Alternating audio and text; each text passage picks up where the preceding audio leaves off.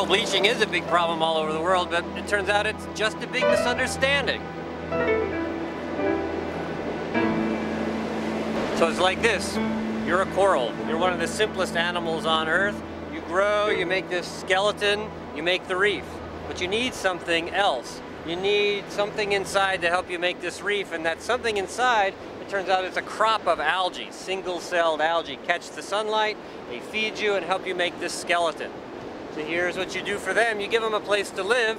What they do for you is feed you. But it's kind of a gangster's promise, because suppose the algae cheat and they decide not to feed you.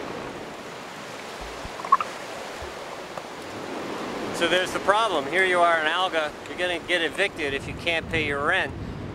Well, suppose you can't pay your rent because it's too hot, because the water temperature's gone up just a little too high for you to be able to produce enough food to give to the coral. You're not a cheater. You want to give that food to the coral. You just can't do it right now. It's just too hot. Well, the coral doesn't know that.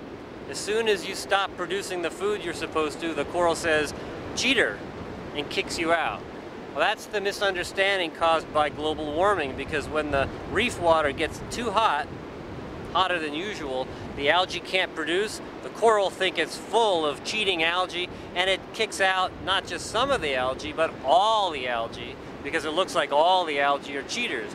And that's called a bleaching event, because the entire reef is full of coral colonies that begin to look like this, white, because all the algae are gone. The coral's left without any tenants at all, is getting no rent, no food, no energy. Coral dies. It's happening more and more often all over the world as temperatures are inching up.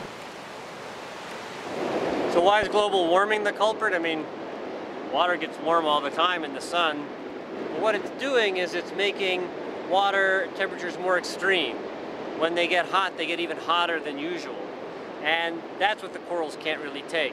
They can really take water that's only a couple degrees warmer than usual.